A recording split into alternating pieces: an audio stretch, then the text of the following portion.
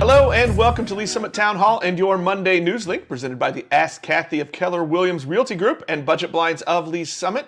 I am Nick Parker, and with me as she is each and every week, the historic Brownies, Liesl Hayes. Each week, we'll take a few minutes to give you the news, happenings, and events around Lee Summit. You know, we don't often get the opportunity to report local high school sports on here, but there's been a flurry of activity the past few weeks as the fall sports seasons begin drawing to a close. And we want to make sure to give some congratulations and good on-yas from Link to Lee Summit and the Lee Summit Town Hall podcast.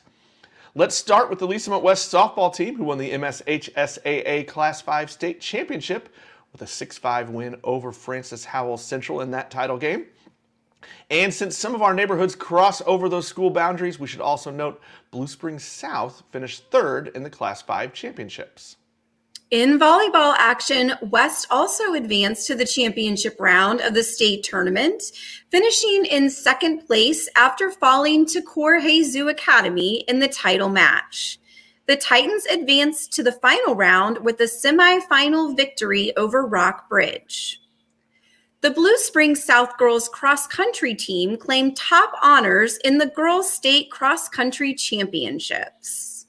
In football action, 3 Lee Summit schools are still alive in their championship brackets. St. Michael the Archangel has advanced to the quarterfinal round of the Class 2 bracket and will take on Richmond after a 48-7 win over Lawson on Friday night. The Guardians will travel to Richmond this Friday for that contest.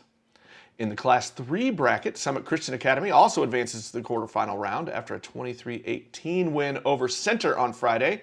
The Eagles will face Pleasant Hill this week at SCA. In Class 6, the Lee Summit North squad topped Raymore Peculiar 21-14 on Friday to move on to a quarterfinal tilt with Joplin at North this week. In other activities news from our local high schools, 2 local speech and debate teams have earned national recognition.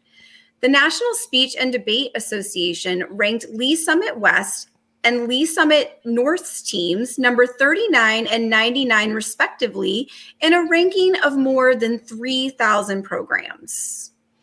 Congratulations to all of these students, teachers, and everyone associated with those programs. Good on ya. Be sure to follow Link to Lee Summit and the Lee Summit Town Hall podcast for all the news, notes, and conversations from our community. If you have an event, tip, or question, reach out to us on Facebook and Instagram at Link to Lee Summit, on Twitter at LS Town Hall, or through email, nick@linktoleesummit.com.